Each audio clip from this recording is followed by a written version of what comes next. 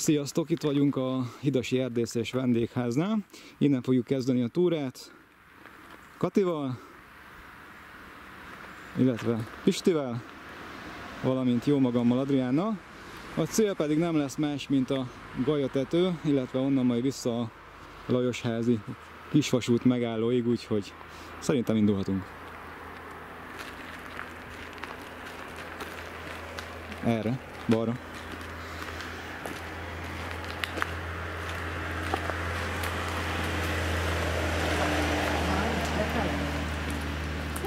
Mivel ugye a Galyatetői út az a kékes? Na, azt akartam mondani, hogy kék jelzésen megy, az országos kéknek a egyik szakasza, úgyhogy nekünk most a kéket kell figyelni.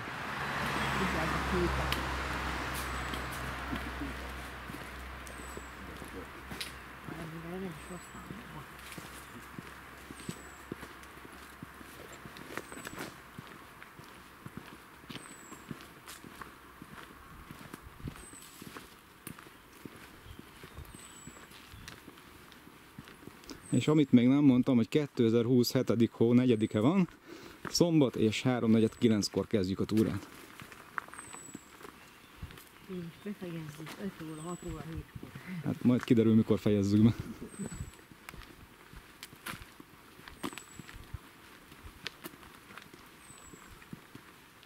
Megint megyünk az út szélén? Tessék? Megyünk az út szélén? Visszamegyünk a elágazásig, ahol a múltkor voltunk. És onnan fogjuk megkezdeni a felfele mászást. Ami a nagy kedvenced, ugyebár.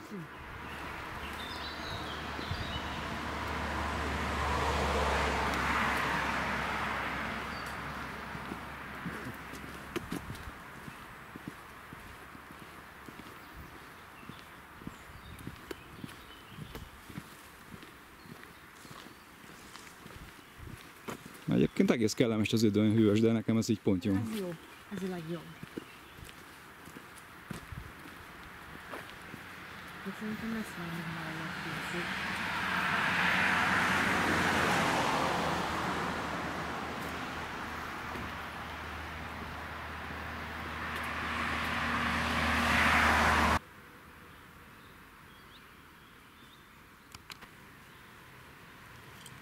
Savargasz.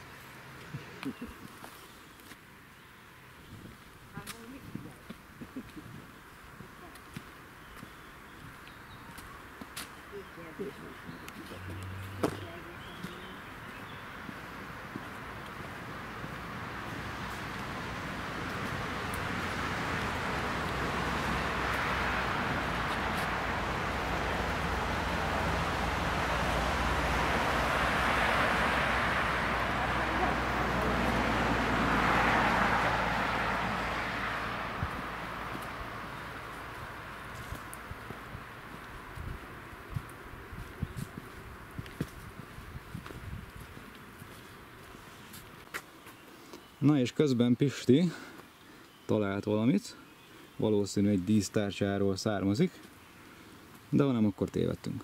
Az M betűt azt ki tudom olvasni. Ja, BMW, ha megfordítod, akkor igen. Úgyhogy az arról származik, akkor most már biztos. Na, de akkor ezt elviszem a bajikónak.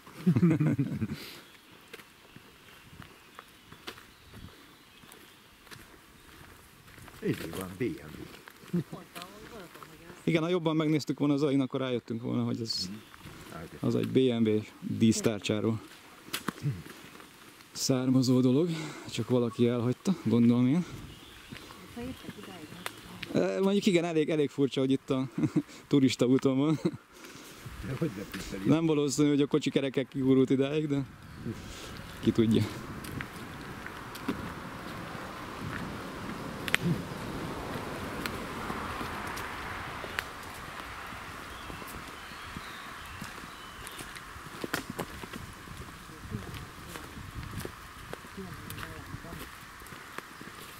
Kiállnak a gyökerek. Hogy elessünk benne. Nem mondja semmi.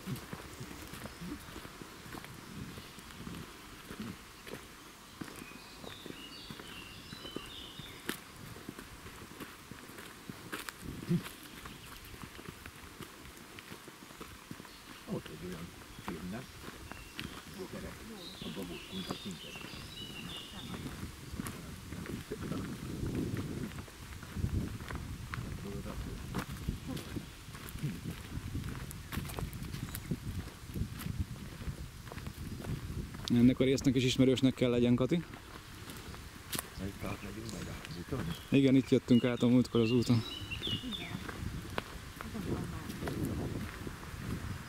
Meg itt pisilt a motoros, csak úgy megjegyzem, ha rémlik még valami belőle.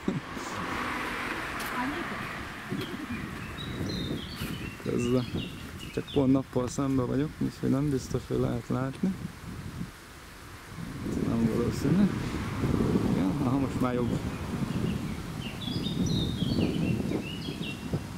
És akkor mi megfordulunk.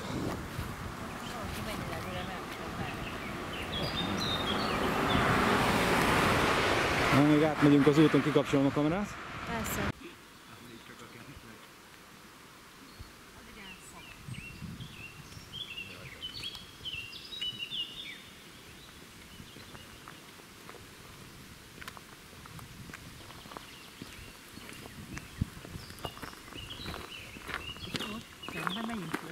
Igen.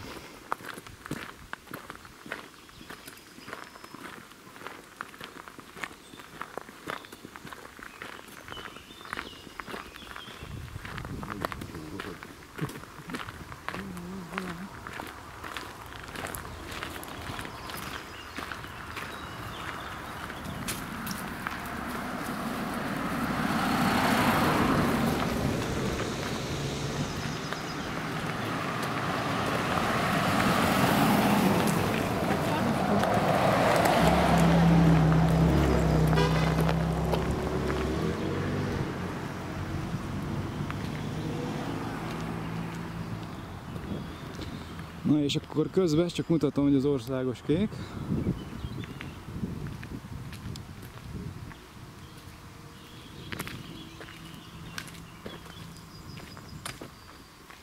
Szóval azt akartam, hogy közben irányba álltunk. Innentől kezdve egy kis emelkedő következik. Ugye most vagyunk a Mátra nyerekben. És az első megállóhelyünk majd a Csorhegy lesz. Ami innen 590 méterre, vagyis 20 percre van.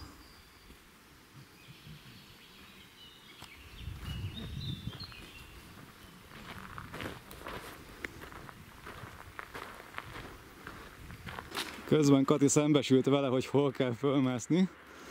Hát, enyhén szóval sem lelkesedett. De megnyugtattam, hogy ez a szakasz lesz a egyetlen ilyen komolyabb szintű emelkedő.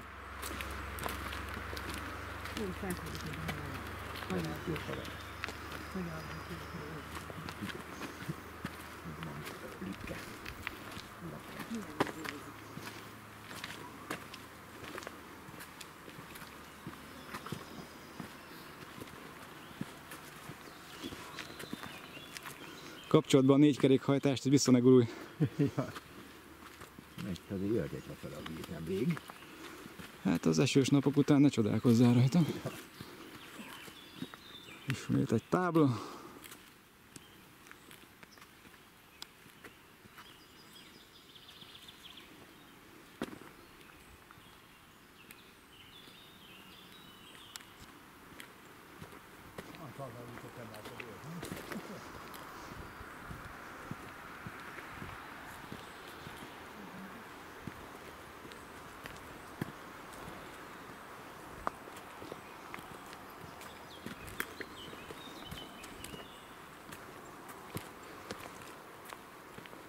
És akkor innentől egy kicsit megugrik az EKG-jel. Hívjuk a szívem, majd utána visszajön. Nyugodtan megállhatsz pihenni. Ugye most még bírja. Talán.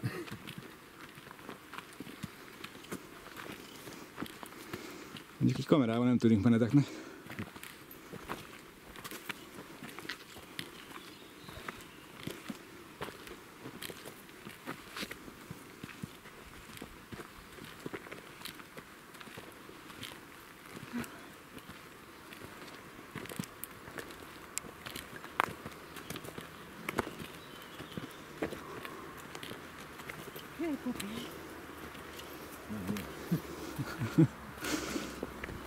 Nem akarlak riogatni, Kati.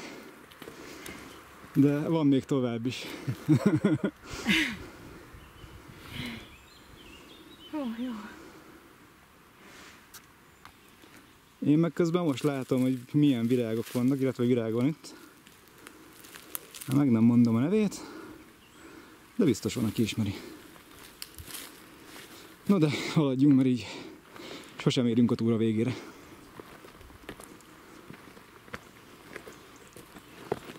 Kicsit le is maradtam, Katiék már előrébb vannak.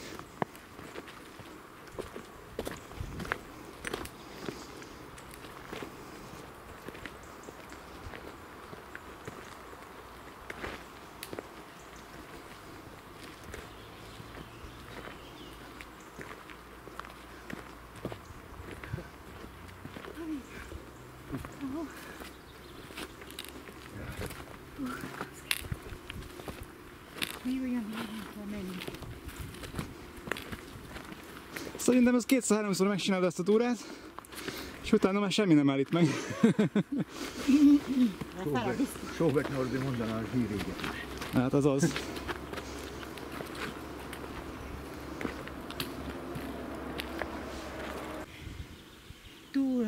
Túl a sövényen. Kati már szeretne rajta túl lenni, de van még egy kevés hátra. Viszont én megmutatom hátrafelé a kilátást. Így szembe, félig meddig szembefénybe. Ott a kékes. Főleg, ha megtalálom. Igen.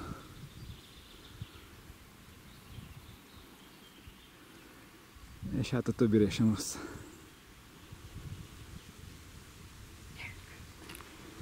Na gyerünk akkor.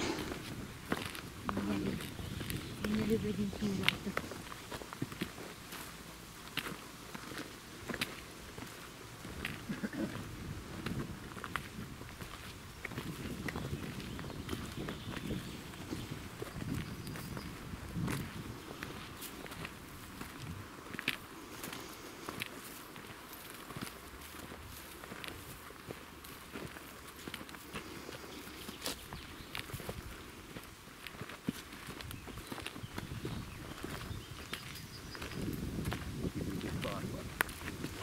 Igen, vannak egy-kettő.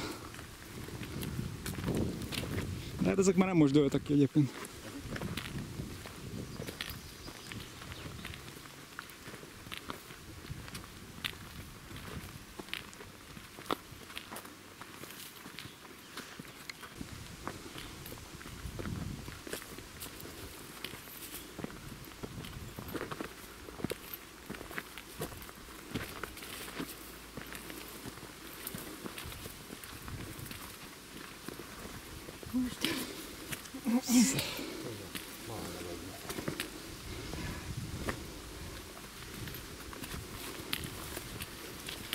Ja, szamócát találtál? Ja. Van az. Na és akkor gyorsan. Még egy visszafordulás.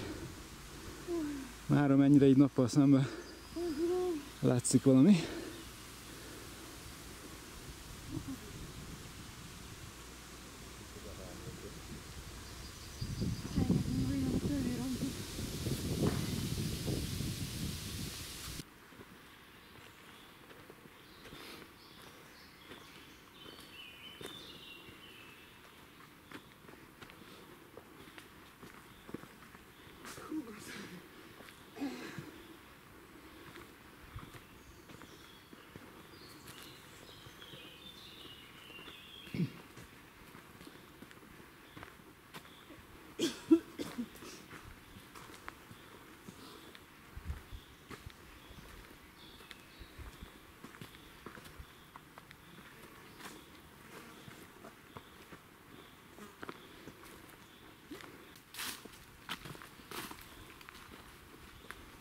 Közben meg is érkezünk a reggeliző helyünkre, amire én emlékeztem, hogy az itt van nem messze. És felértünk a Csorhegyre. Mutatom.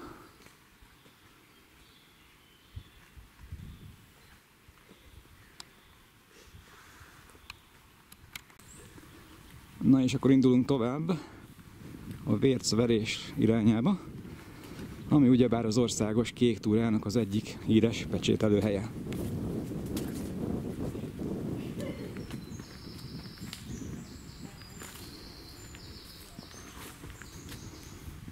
Kicsit itt a kamerázás véget le is maradtam, de nem baj.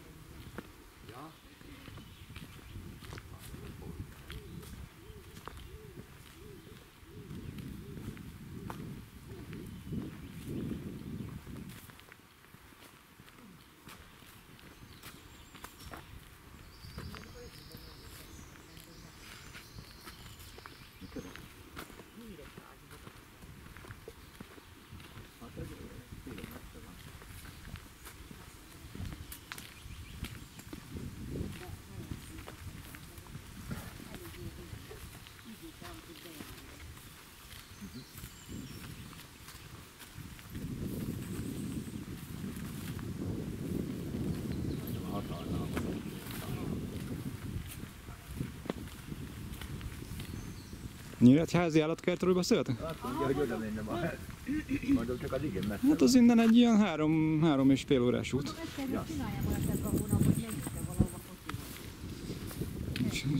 Voltunk már ott valamelyik épp anyuékkal. Nem rossz, főleg azért, mert az állatkertben egyrészt van fókasó. Az is egy ilyen látványosabb, azt hiszem 2 vagy 3 műsor van egy nap különböző időpontokban, meg nagyon jó neki az óceánőrmű rész, az akváriumok. Na pont arra gondol, Kati, előbb azt mondta, hogy olyan helyre kéne menni, mert valahol már voltunk.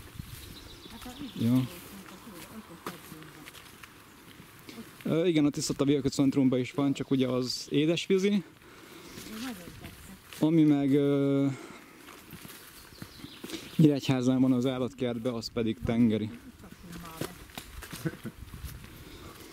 De ha már ott jártok az állatkertnél, akkor szerintem onnan 1-2 kilométer, vagy talán még annyi sincs a skanzen. És megmondom őszintén, hogy nekem az Ópuszta szerihez képest 100-szor jobban tetszett. Az a nyíregyházi skanzen szerintem sokkal jobban meg van csinálva, és látványosabb. Meg nagyobb is, én úgy gondolom.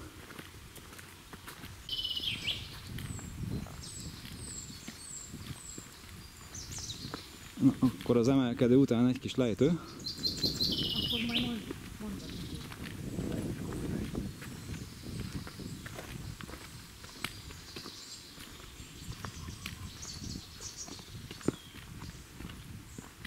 Annyit megyünk be, talán, mint amennyit jöttünk el. Hát azért nem teljesen, de valamennyit ereszkedünk. Azért nem nullára, mert azért durva lenne, utána megint vissza kellene mászni. Igen, hát végig a kéken megyünk.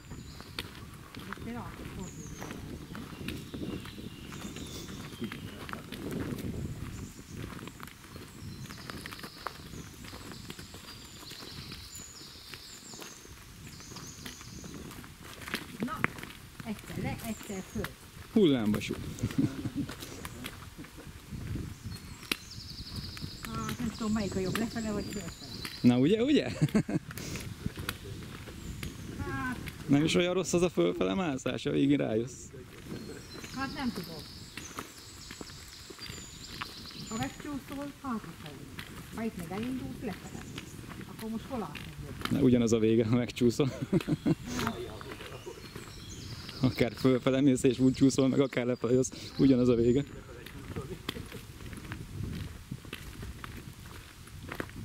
Lefele gurulsz. Úgy gurulj vagy. Mondom, mesélj.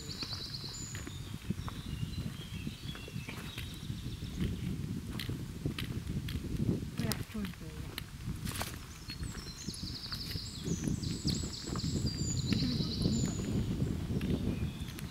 Bicikliseket, hát az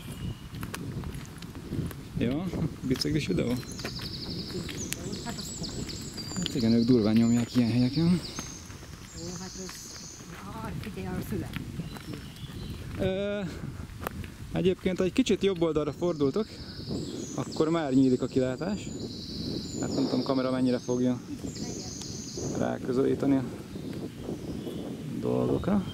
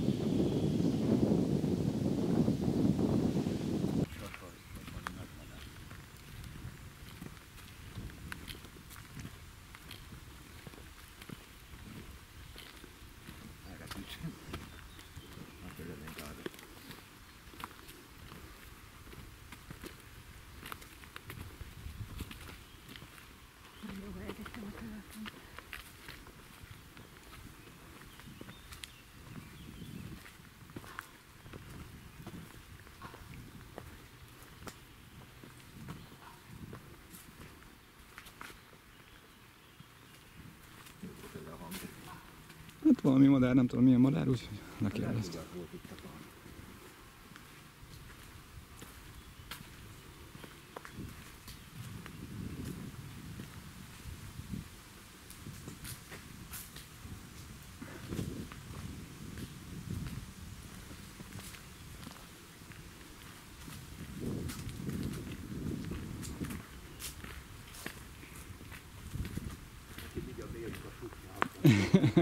Ja, Igen, vannak ilyen dzsungelesebb szakaszok.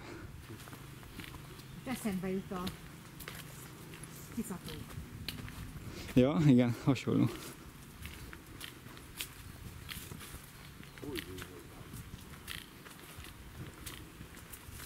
Csak a Tiszatónál csónakkal ment, itt meg gyalog. Igen.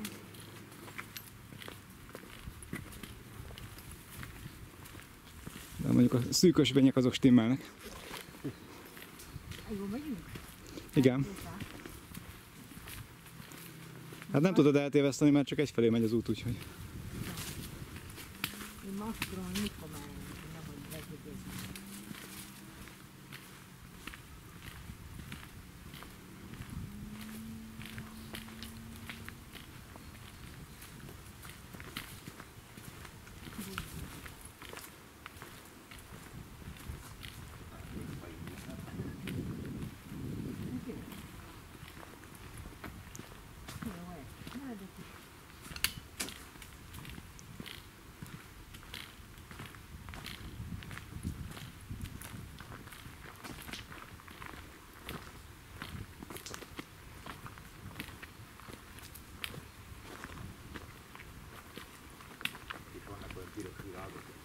Aha.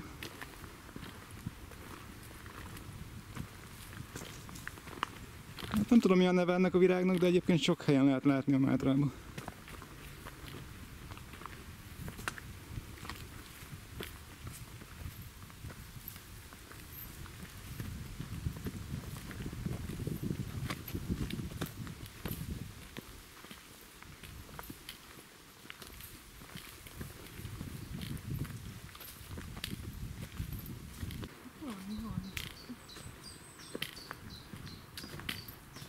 Egyre közeledünk a faluból. Lesznek kilátópontok, ahonnan jól látni majd parád.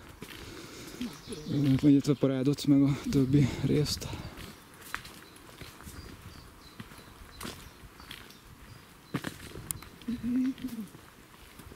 És amúgy itt melyik a leghosszabb? Oh, majdnem elestem. Na ezt a kilátópontot mondtam. Azt akkor nézzük, ott voltunk múltkor, nem? Igen, Kastély vagy mi, szálló, vagy mi? kastélyszálló. Mindjárt ráközelítek. Jól emlékszek. Arra.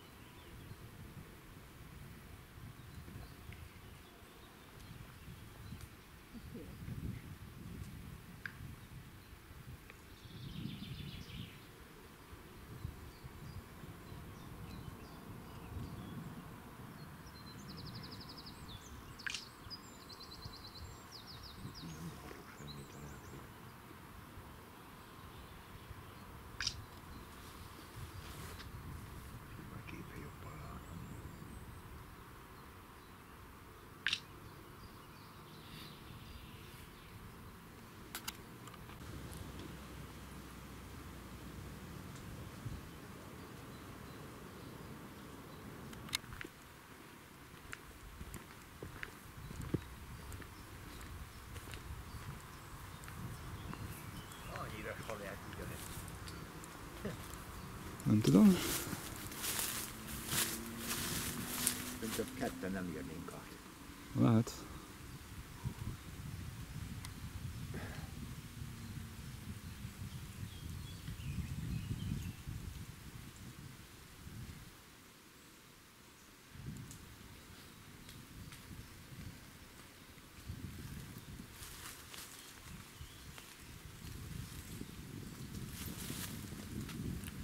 Kis karcsú vagy. Kis vékony. Nem érnénk át ketten.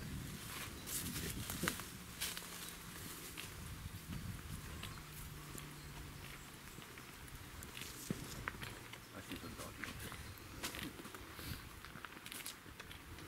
Emelkedő. Emelkedő? Nem vészes semmiség. Nagyon nagy emelkedők már nem lesznek.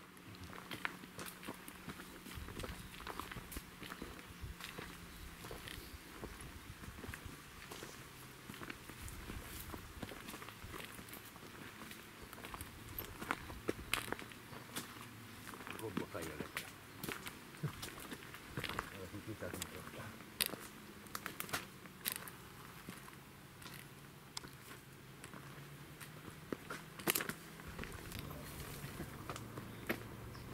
Baszki.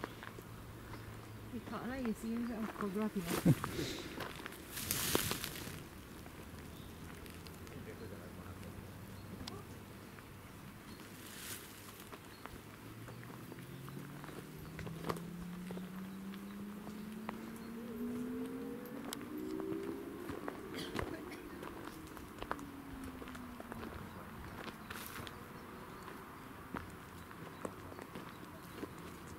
És ismét egy kilátópont, amiből van még egy pár darab, úgyhogy nem kell izgulni. 3 falu bent a gödörbe. A múltkor én ide kimásztam, megpróbálok nem lezúgni, már nem egy biztonságos, de... Na innen viszont lehet panorámát fényképezni bőven. Ja.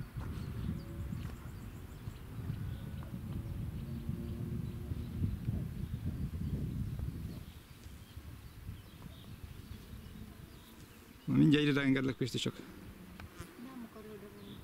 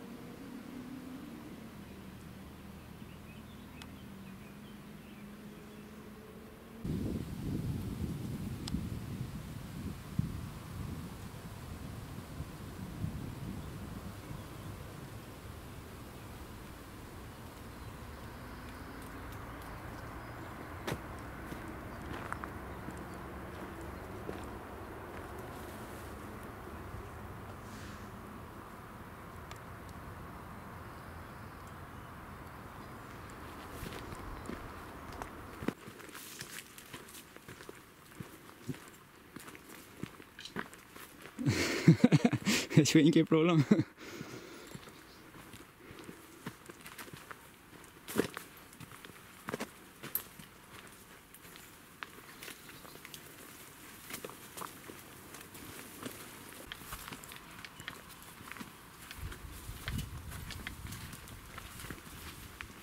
Kérem, hogy neked valami súlyval magunkon.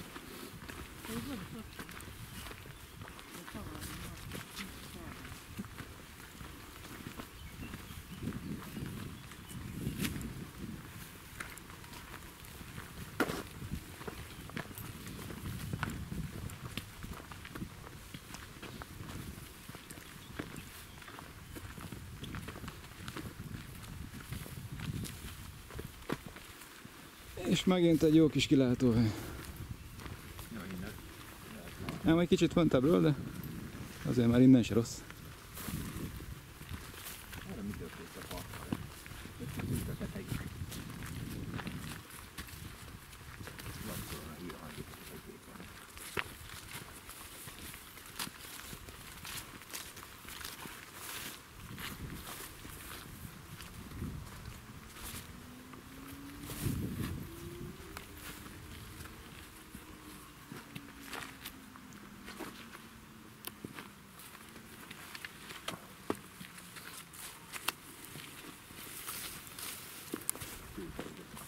a vége. Kell egy esni. Nem fog leesni. Ugye? Mondom én. Nem megyek tovább.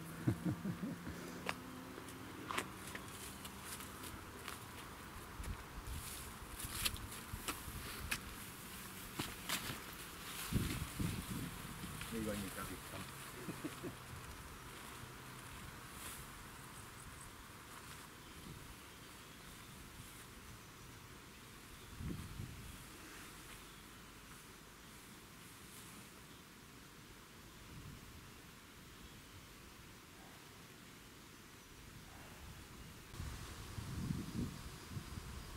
Na és akkor mutatom, hogy visszafele sem rossz a kilátás.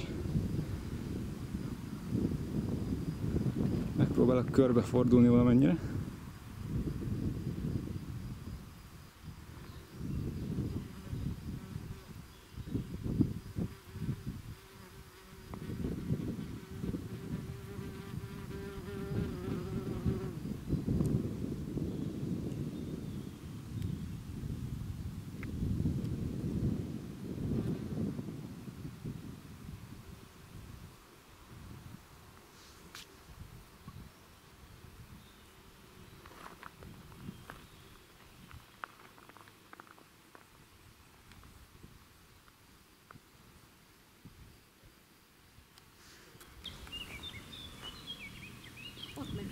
Közben kijövök ide, mert itt megint van egy jó kis kilátóhely. Nem tudom, hogy hol mentünk a múltkor, de valahol itt a környéken barangoltunk.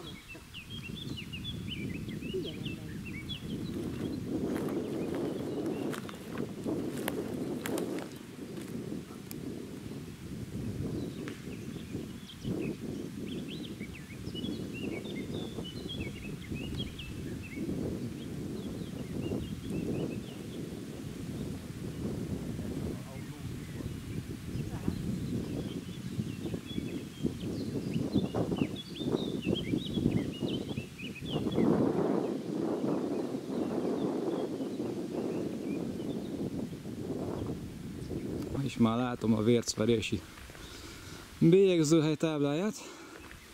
Úgyhogy mindjárt érkezünk, itt van előtted.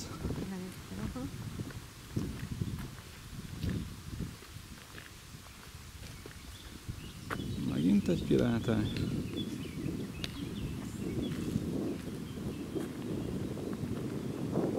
Tényleg egy panoráma út, mert rengeteget lehet fényképezni, illetve videózni.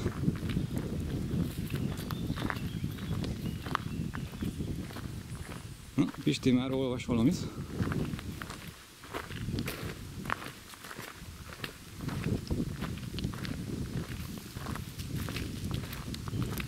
Mondjuk én tudom, hogy mit, mert én már olvastam azt a táblát, de... Állj meg, Pisti! Mert szerintem te simán elmentél volna mellette. Azaz, jól nézed. Megtaláltad, jó, na? És megint próbálok úgy fordulni, hogy látszódjon a tábla. Vércverés. Csorhegy, menjél nyugodtan. Ugye a Vörösmarty turistaház elől indultunk. És majd a Galyatető felé fogunk tartani, illetve egészen pontosan oda. Kati pedig már itt szemlélegeti a országos kék túra vércverési bélyegzőjét. Mindjárt meg is mutatom. Megpróbálok rá közelíteni. Hát ha sikerül.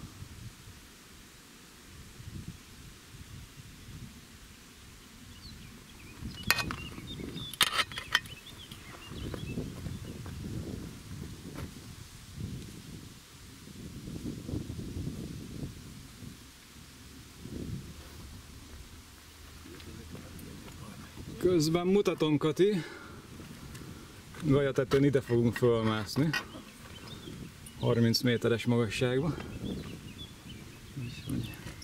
Na, ez az a bizonyos országos kék túrás pecsételő, amit mondtam nektek.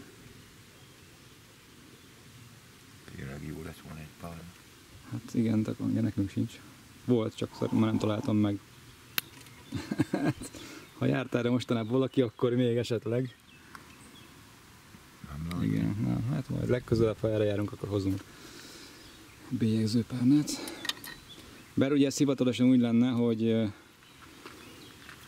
az országos kék túrának a füzetébe kellene megfelelő helyre bepecsételni. Aha, és mit látok? Na, akkor le fogom tenni a kamerát, mert ha úgy látom, akkor van ott bent valami kis bélyegző, vagy tintának megfelelően, akkor megnézzük.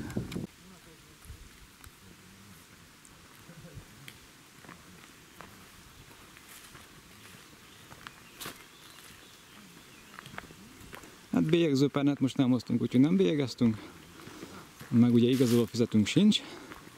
Csak érdekességképpen akartam volna Katiéknak egy nyomatot készíteni, de majd legközelebb bepótoljuk.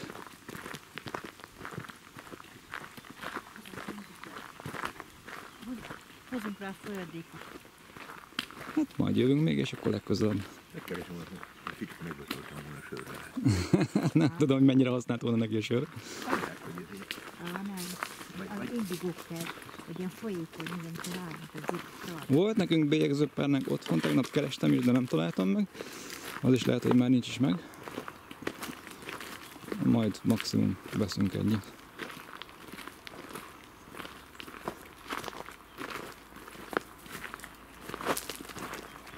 Én meg mindjárt megcsúszok itt a köveken. Mondom én. Óvatosan. Majdnem. Hát ez azért jó abból. Azért én is óvatos, tényleg, hogy a lábam nehogy. Itt jön egy jókor, akik lájt, igen. Ezt tudod a fegyel. Hát jövök ide már.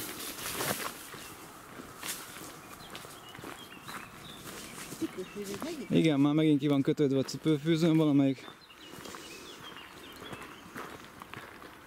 növény szépen kiholdozta, hogy miből beleakadtam, úgyhogy én most meg is állok.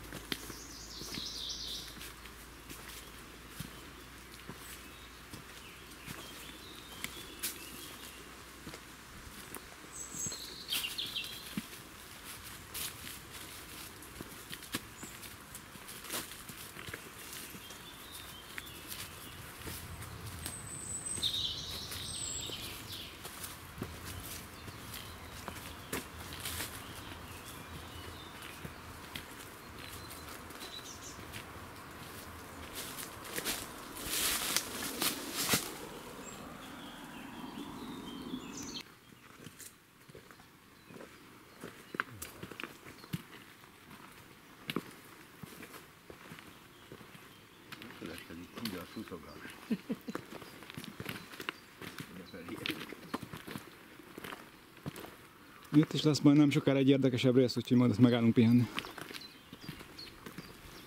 Jó. Na de azért az még nem annyira meredek, mint a múltkori.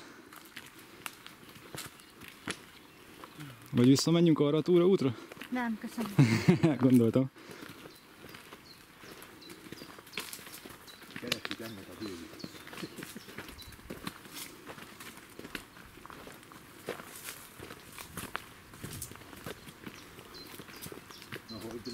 fagyit. Itt fagyit? Hát majd Galyatetőn. Jégkrémet. Sör. Keresünk a patika. Sörpatika.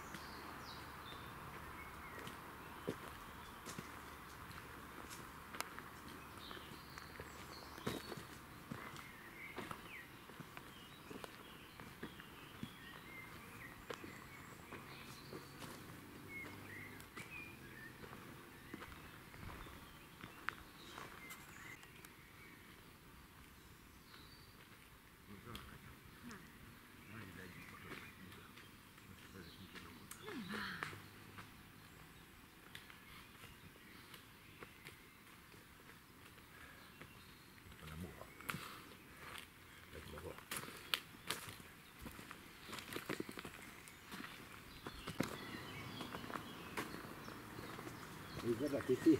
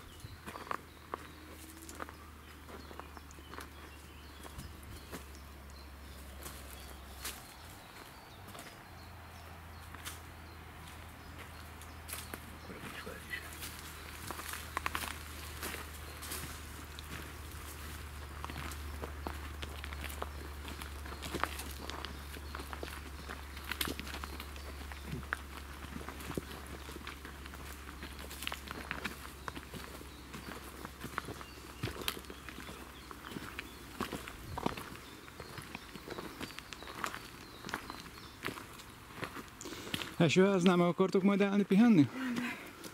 Hol van? Hát majd még egy picit föntebb, de most már itt lesz. Ott kajálni is tudunk, ha gondoljátok.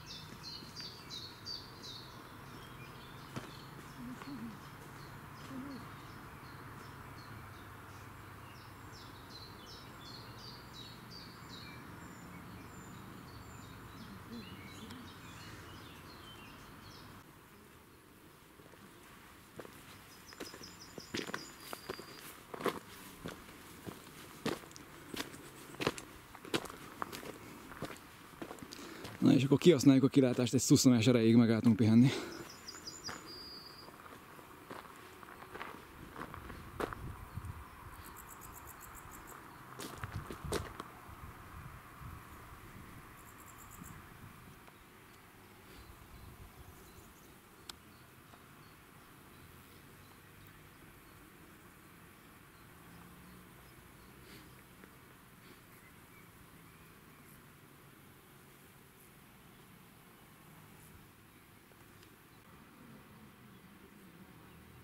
Kicsit arrébb sétáltam, nem csak a fa véget, hanem úgy egyébként a kilátás és a környezet véget.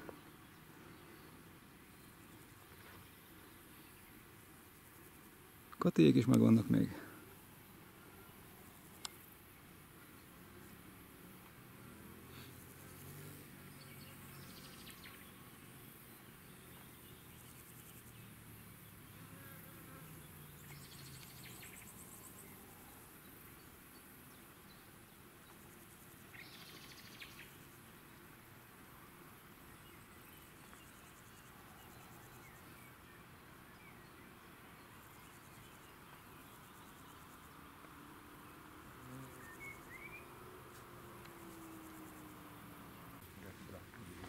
Na és akkor egy röpke pihenő után tovább indulunk.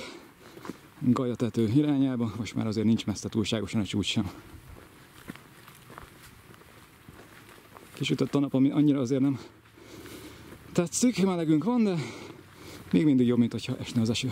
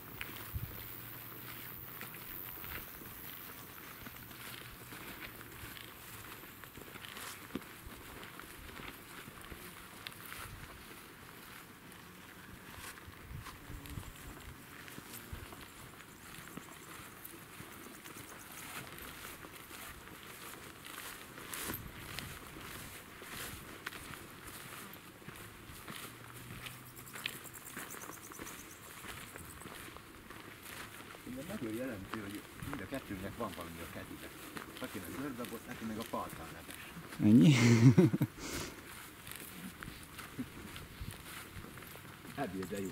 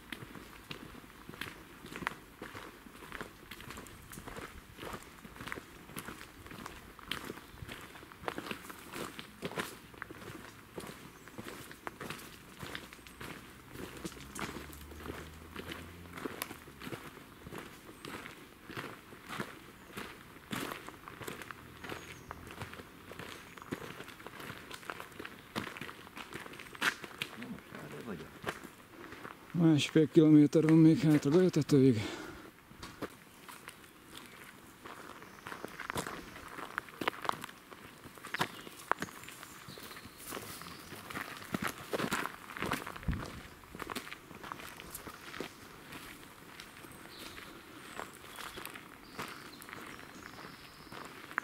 Ezt nem tudom, hogy lesznek-e az esőházba,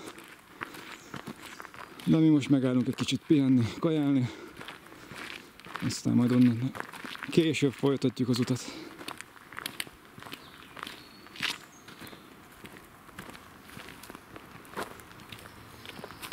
És nincs senki, nagyszerű. Hát itt a hűvösben nem szusszanunk egyet, nem akartok? Mi már csak azért is feljövök ide, mert a múltkor én ezt nem fényképeztem, amikor itt jártam. Viszont jó tudni, hogy itt van egy ilyen. Mindjárt be is nézzünk, ha már itt vagyok. Viszonylag még rendezett, és azt mondom.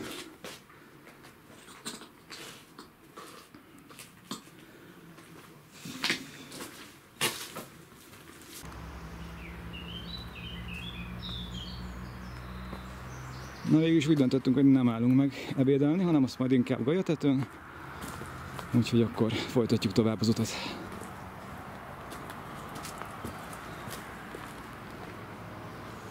Ott is van, ha valakit érdekel.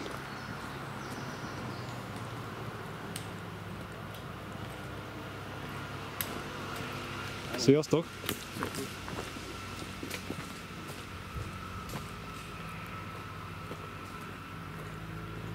Én meg megyek, már nagyon lemaradtam. Úgyhogy kicsit nagyobb tempóra kapcsolok.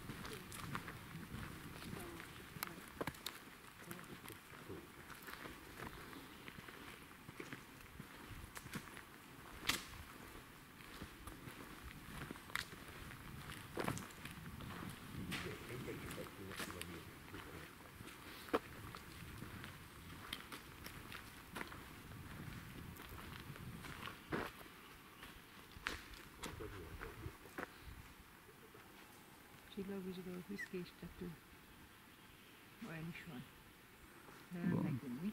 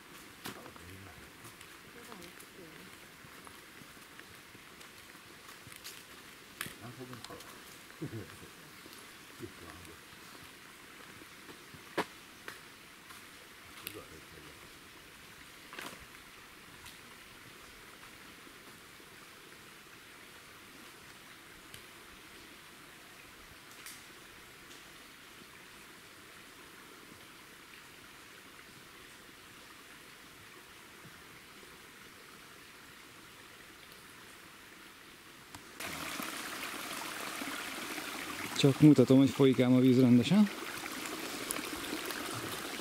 Meg lehet, hogy itt fogok elsüllyedni a sárba.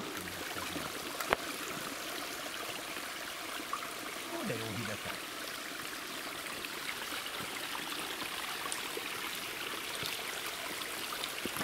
Na, ebből le lehetne hűteni a sört. Hát igen, mondjuk sörhűtésre is alkalmas. Rendesen hűteni.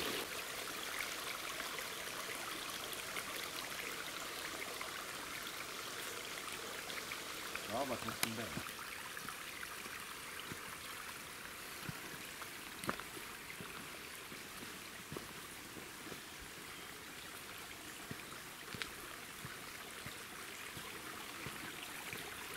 Hát úgy látom, hogy egész hosszan csörgedezik. Innen jön a víz a hely. Nézd meg, itt a forrás.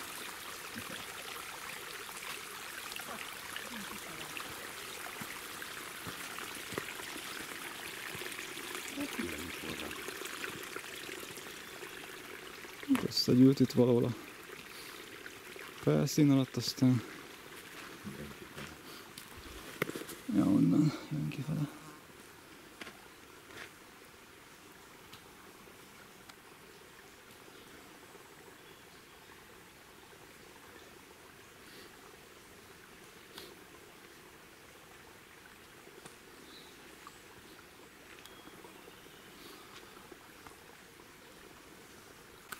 Akkor eljövetett ezúttal. Kati meg már nagyon előre szaladt és eltűnt előlünk. Na de majd utolérjük.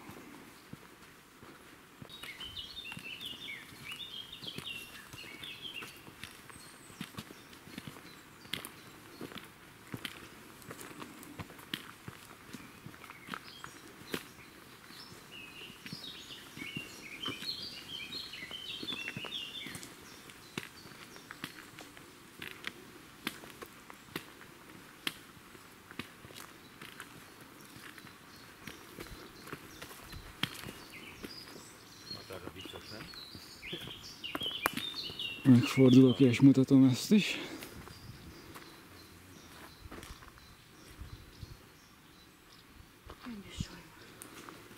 Igen.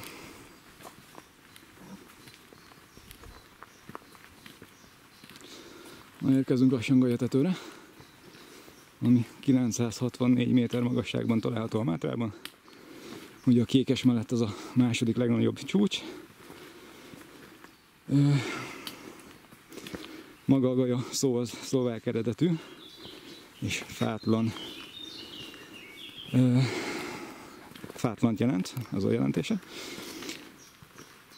Régebben található volt rajta egy menedékház, Samassa menedékház néven, de ez az első világháborúban sajnos elpusztult, úgyhogy jelenleg a Galya nagyszálló működik Galyatetőn.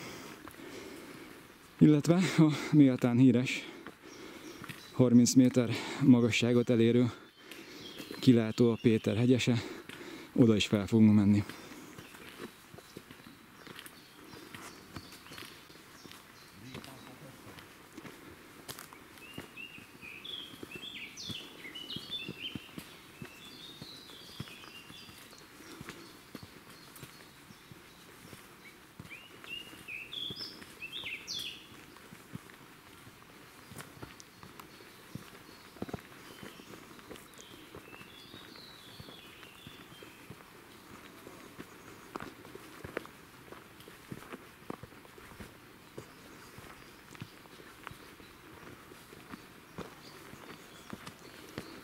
Úgy látom, hogy lesznek egy páran, mert autók már vannak.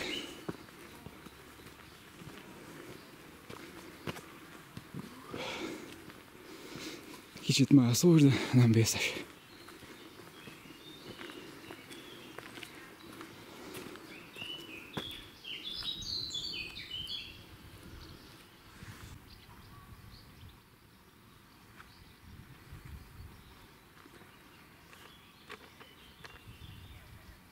Nem tudom, melyiken kell menni, mondom.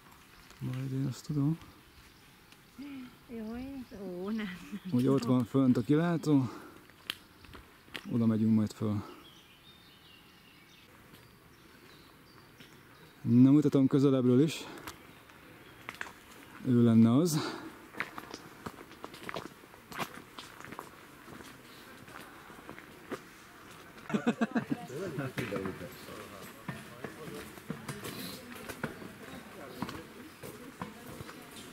A falat figyelni. Itt még nyugodtan bámészkodhatsz.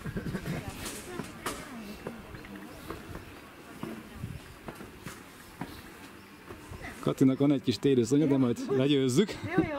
Mennyi nyugodtan, ez még nem vészes. Hú, nem megyek el, nem. Gyere már!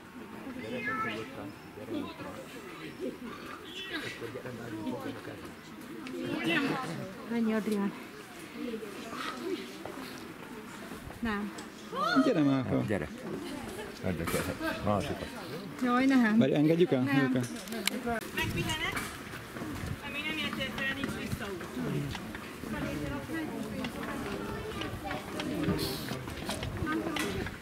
Az első mellett így nem jött fel. Hát azt hittem pedig, hogy följön.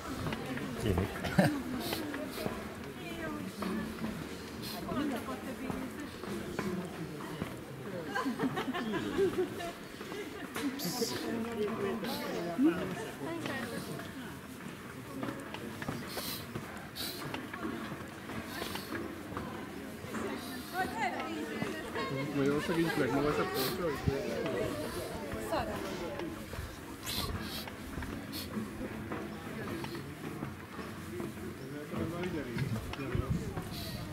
A földi gyerekként ilyen 5 méteres kabin.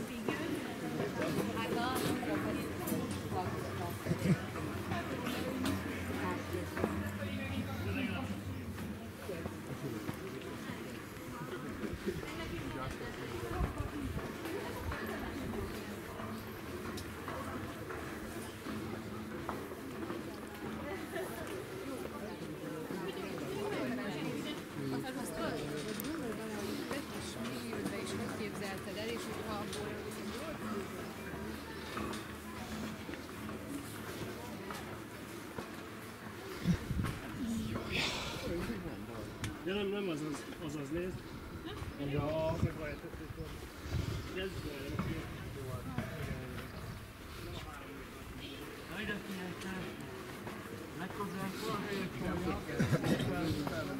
Himalájára is. Alacsony csúcsra mennék. Nem. Ott föl kell menni. Simán följöhetett volna Kati is egyébként. Már elmész csak a lényegeset. Mi másképp mennél oda? A bebének is kicsit kiakadna, ha ide följön. Hát én megoldom, csak kell egy pár perc. Közel nem olyan, mint régen volt. Föl se jöttem volna.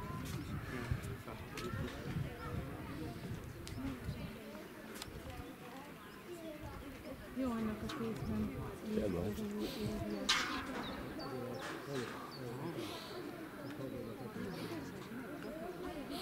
Oda már nem megyek. Nem, oda már nem megyek, az nekem már nem. Jó.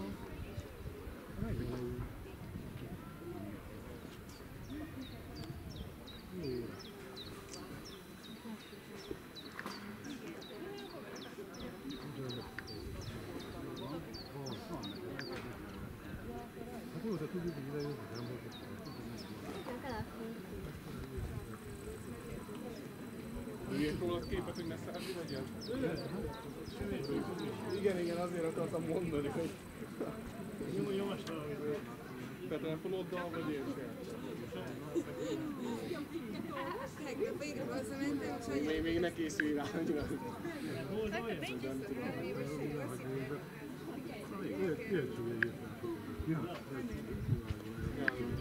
nem baj, hogy nem kis átlépek.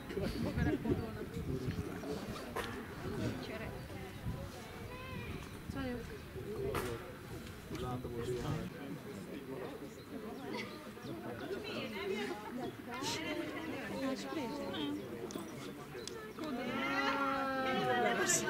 Egy kicsit bogaras vagy a legyen.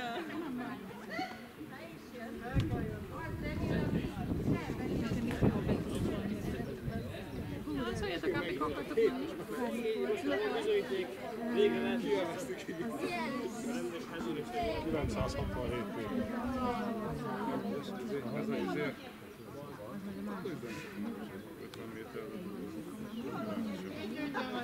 Ó, hát akkor jöttél a biztonságban.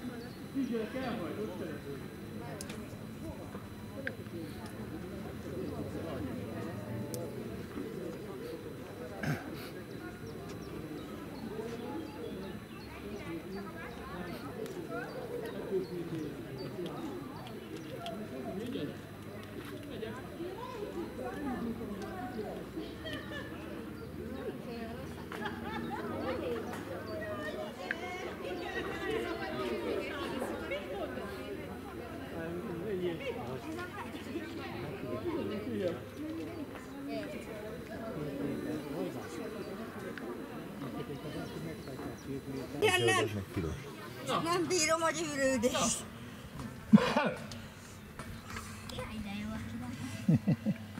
Gyere fel, anya, jó? Na, majd vagyunk fel. Na.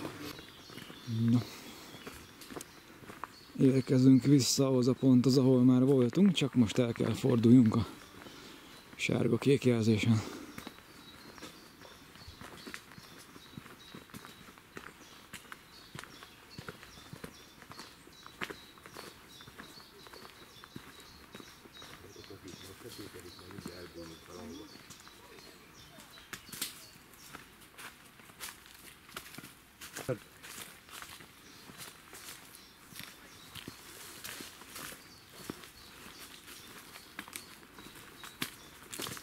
Jó, ez a jégkrém.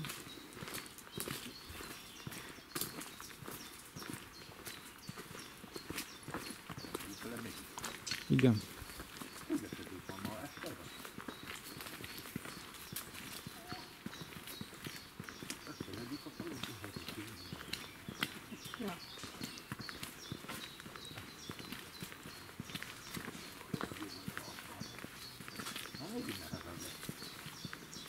Meg is öltöttük. Jó.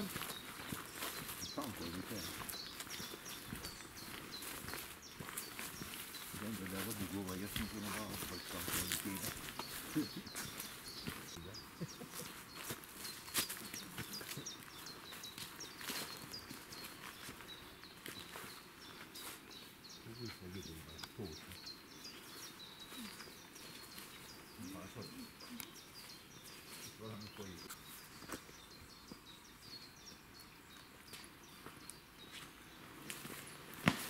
Ezzel mutatom, hogy nem egyszerű a haladás. Mert igencsak saras rész van. Össze is kentük a cipőnket rendesen, de majd egy patakba vagy valahol megmossuk.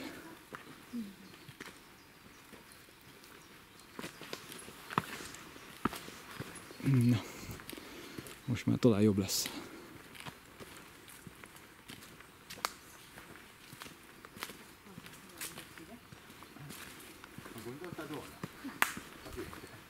Ja, mondta Attilán, hogy múltkor segítál jönni, de nem gondoltuk, hogy most is olyan lesz. Hát ez ahhoz képest még istenes volt.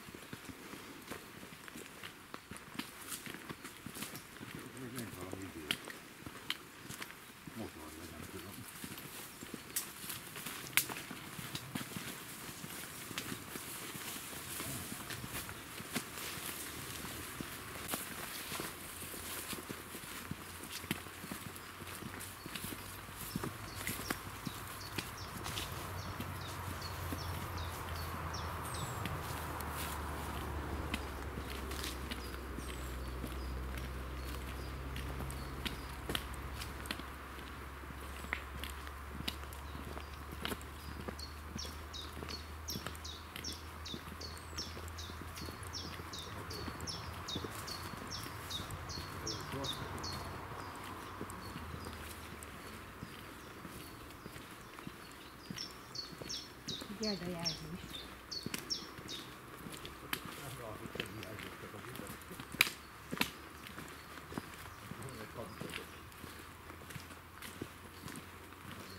Régi akadályok. Buktatók.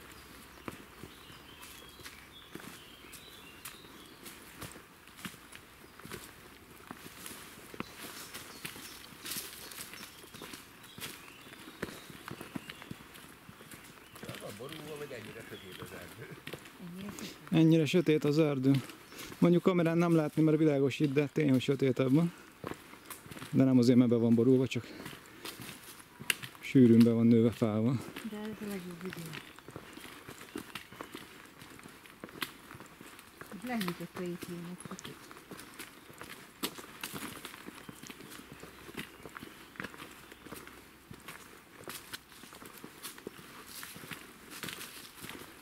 Na igen, amit nem mondtam, hogy Galyatetőn vettünk egy jégkrémet is. Megüdítőt, illetve pisti sört. Csak hát ugye azt nem akartam kamerázni, mert voltak ott mások is. Megtankoltunk. Igen, kicsit feltöltöttünk energiával.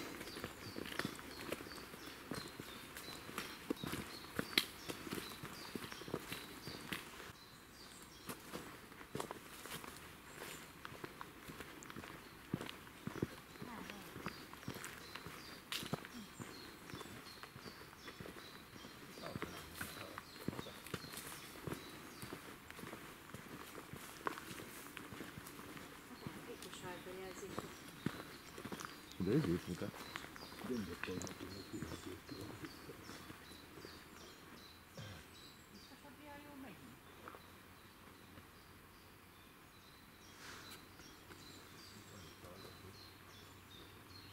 Hát mivel mondtam, hogy a sárga jelzésen megyünk, merre van a sárga, akkor jól megyünk.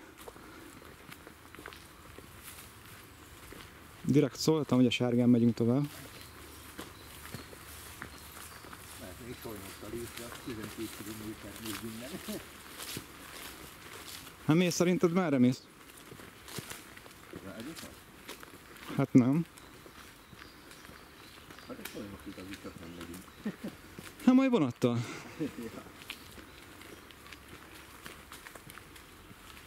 Hát a Kisvasút Solymoson is átmegy. Ja igen, eddig Úgyhogy azért volt Gyöngyös Solymos kiírva, hogy az irány az az, ami nekünk kell. csak eddig két jelzés volt, csak sárga kék, mi? Igen, de ugye szétválik, azért mondtam, hogy a sárgán megyünk tovább. Sántán megyünk tovább. Hát sántán azért ne, de sárgán esetleg. Sárgán még átmehetünk, tudod. Az a középűzöld. Na, az meg ott micsoda.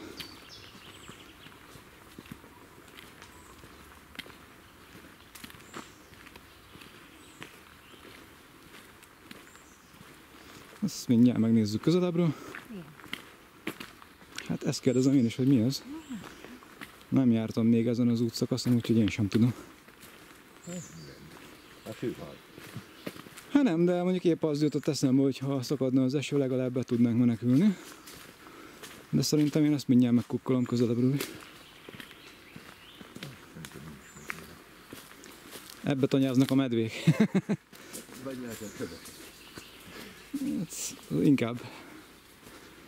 Inkább. Megnézzük, mi van bent. Hát sok minden nincs.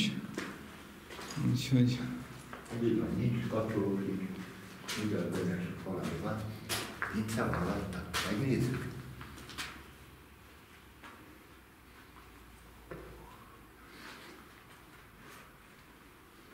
Ups.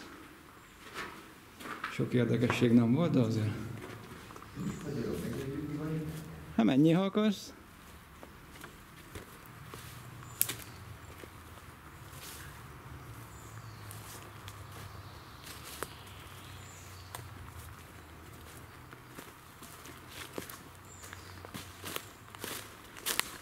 Jaj.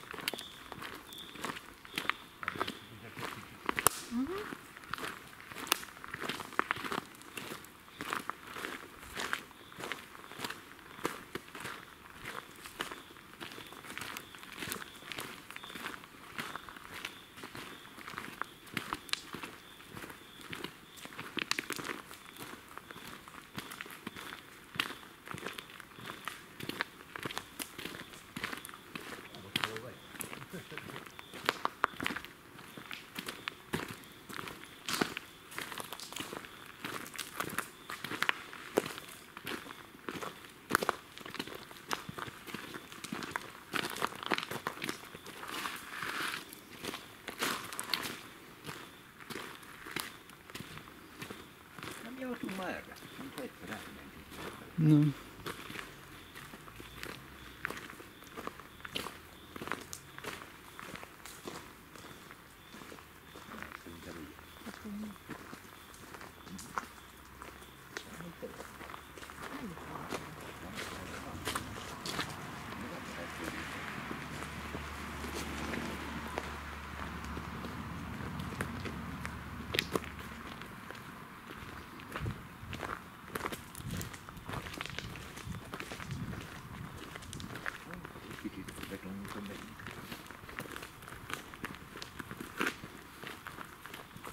Mira áramutatok? Igen.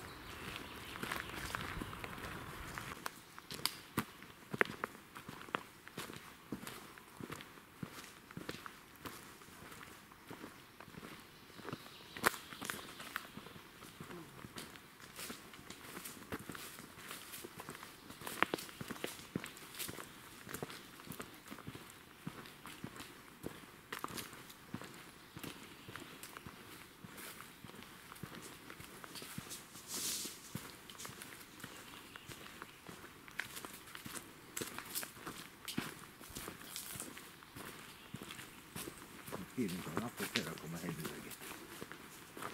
Mi vagy Katya?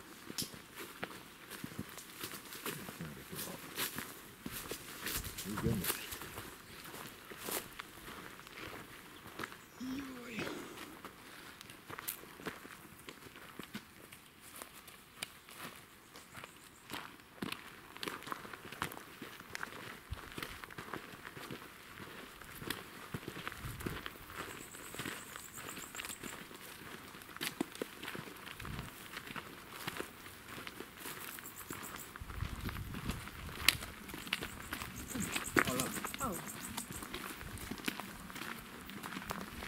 Akkor a követ pont a sebeinkhez.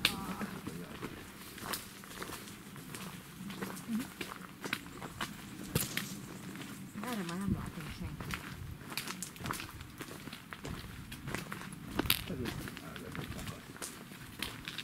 Úgy látszik, az a szakasz az a...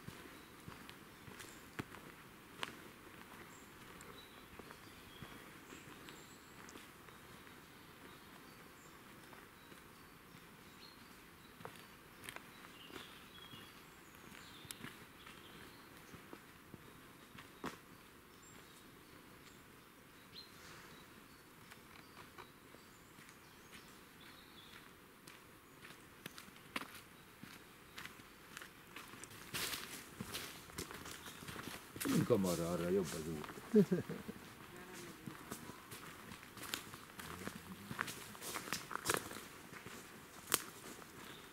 De erre se rossz az út.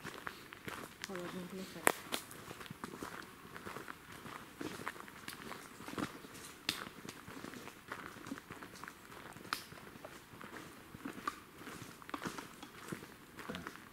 Ilyen üres doboz mindig körös. Össze kellett volna lakítanom.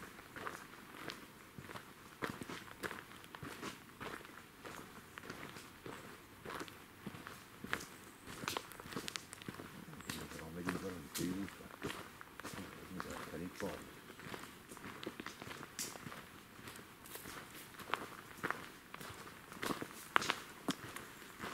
Majd kihagyni ezeket kitézni.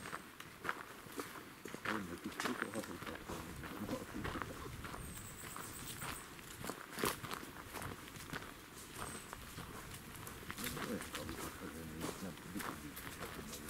De valami kerekes mondjuk.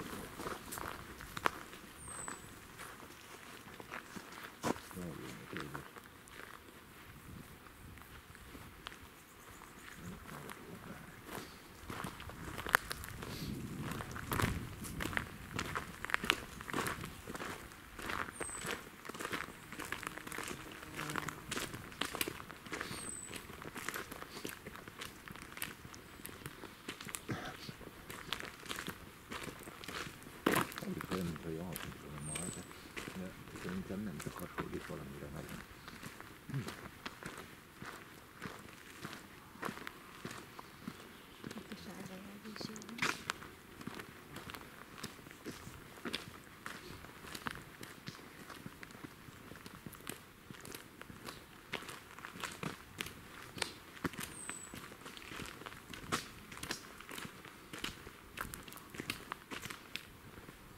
Pont hozzányomtam a követ a víz, és ebben lesz az elő.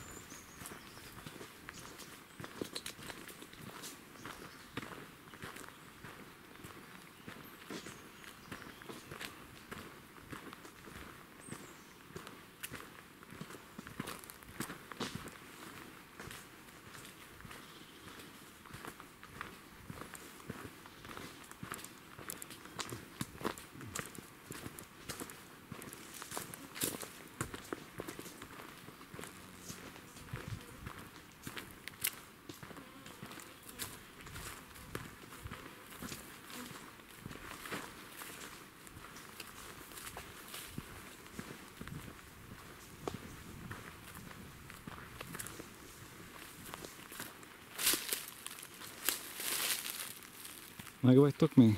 Meg vagyunk. Jó van akkor. Jöttünk egy mafitan sorban, Zsalibak.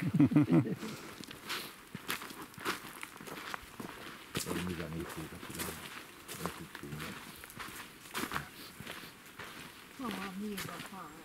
a Azt nézem én is, hogy valami papírt vagy valamit látok ott a fán, majd megnézzük közelebbről.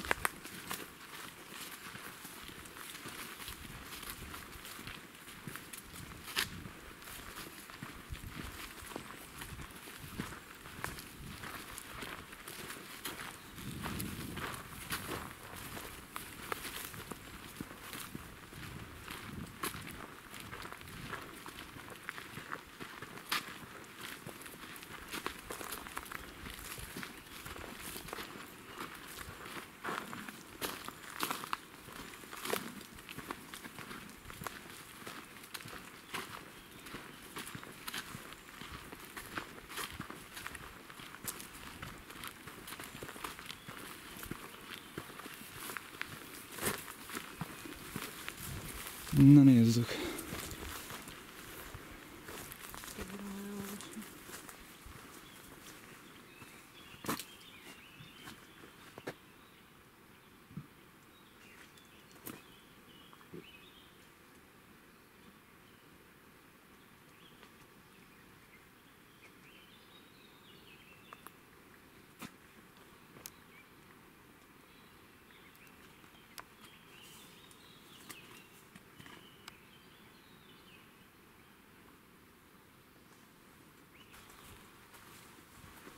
Na szóval elterelték az útvonalat, úgyhogy egy kicsit módosítunk a sárgáról, átjöttünk a sárga keresztre vagy sárga pluszra, akinek úgy jobban tetszik, úgyhogy megnézzük, hogy errefelé milyen látnivalók vannak.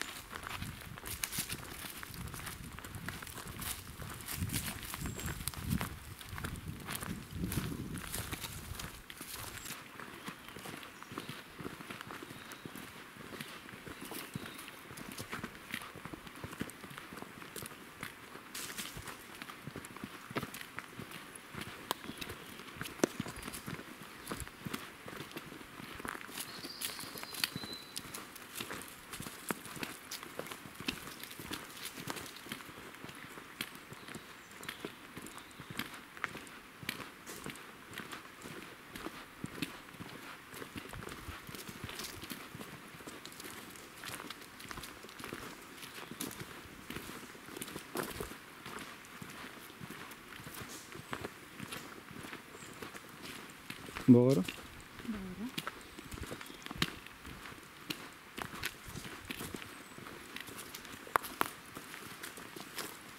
A bogár belmászik a szemembe.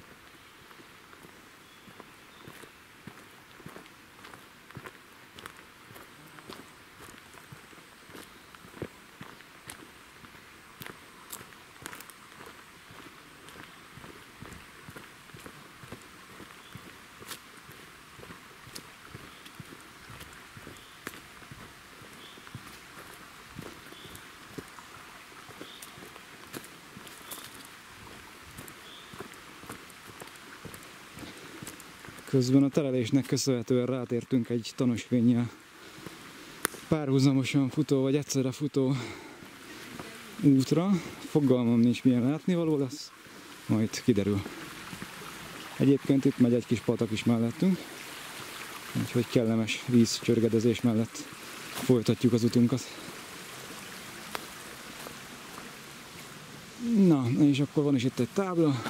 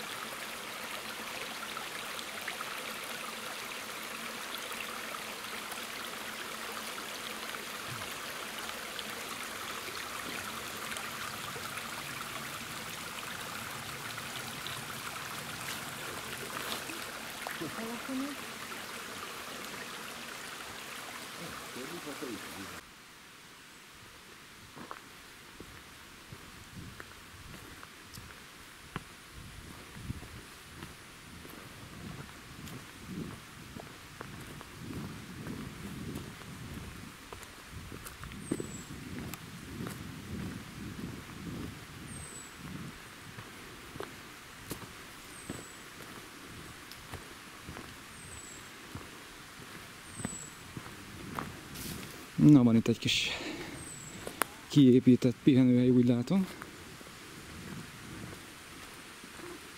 Amit mindjárt meg is nézünk közelebbről. Illetve egy József Attila forrás.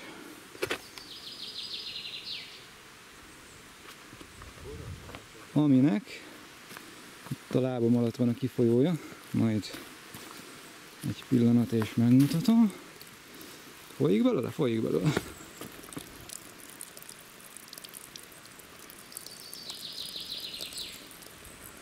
Úgyhogy ez még egy működő forrás is.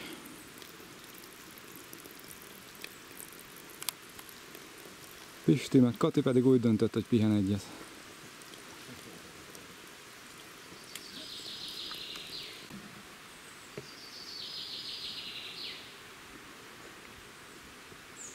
Közben feljöttem ide a pihenőhelyhez, hát a padoknak a háttámlája egy kicsit meg van dőlve. Az asztal még úgy, ahogy használhatónak tűnik. Úgyhogy ráfér egy javítás. Kati pedig elindult úgy, hogy akkor gyerünk.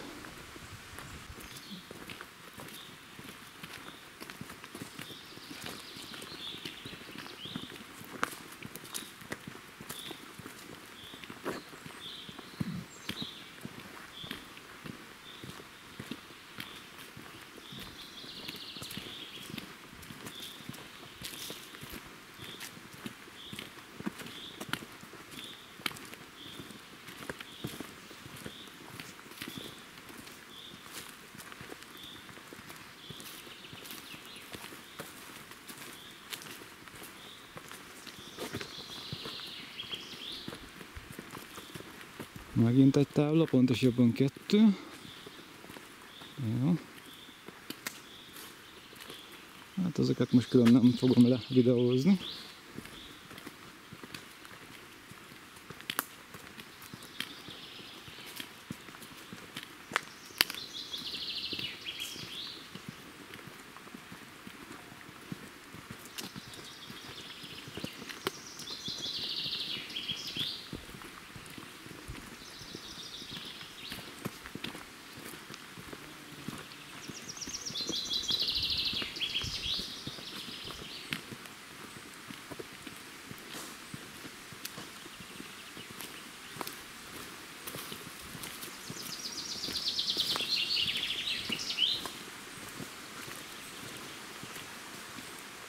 Van valami, azt még magam. Az lesz az.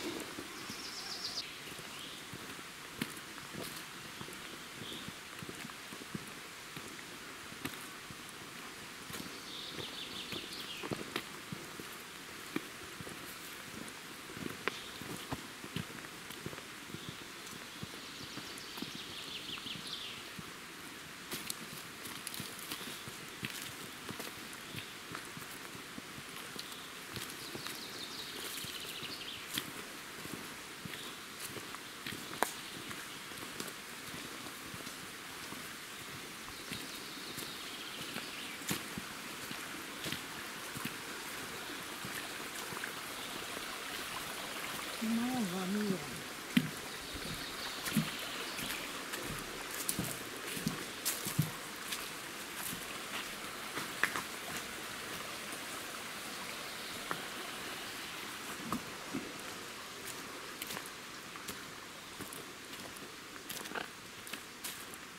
Galyatető.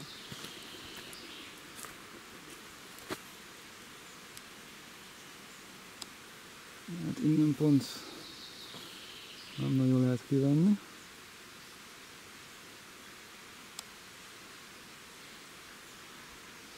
Nagyon árnyékban van, de egyébként Lajosháza balra, és Mátra Szent Imre jobbra. Úgyhogy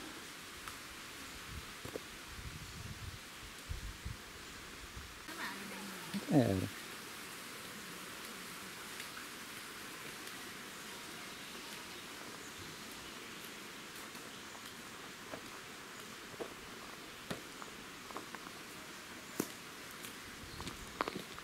Közben megérkeztünk a Szalajka házhoz, úgyhogy elvileg pillanatokon belül vonatra fogunk ülni, és elindulunk visszafelé, Gyöngyösre.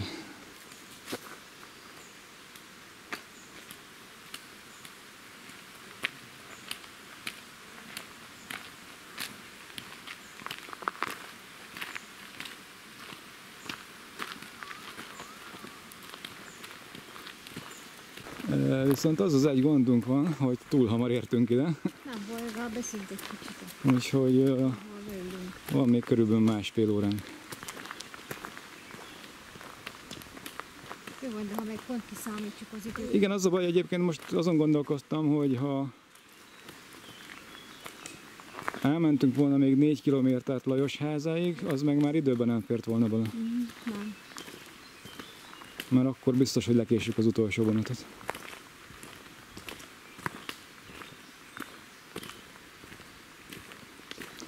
Hát mindegy, most letáborozunk, aztán Felapunk egy kicsit, meg van még kajánk. valami majd csak lesz.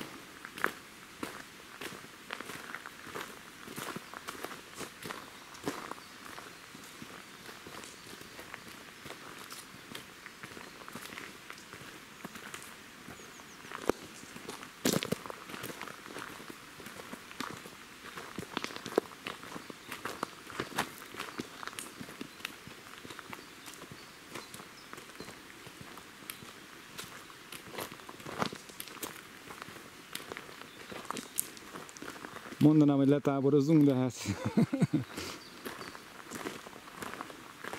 valószínűleg ez a sátortábor nem nekünk szól. Ja.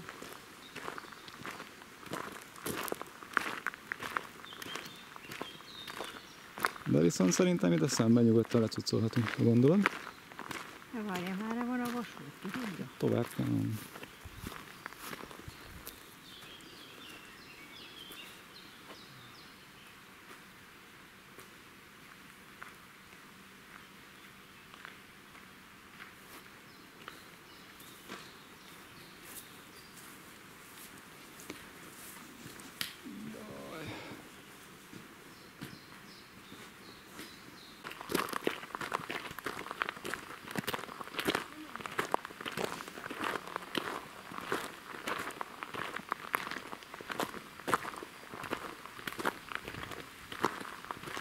Mikor megy? 20-kor vagy 40? 4:51.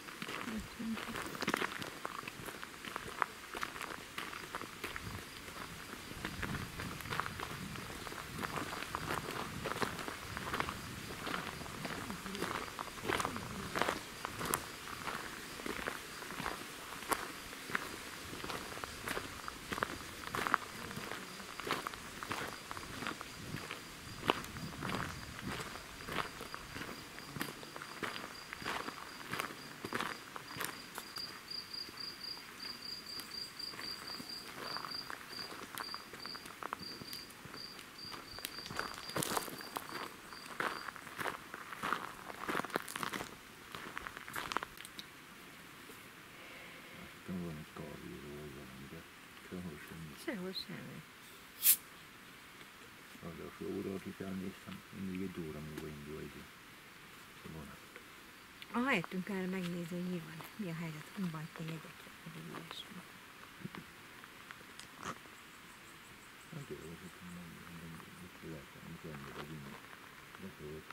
Azért mondtam, hogy beszélni.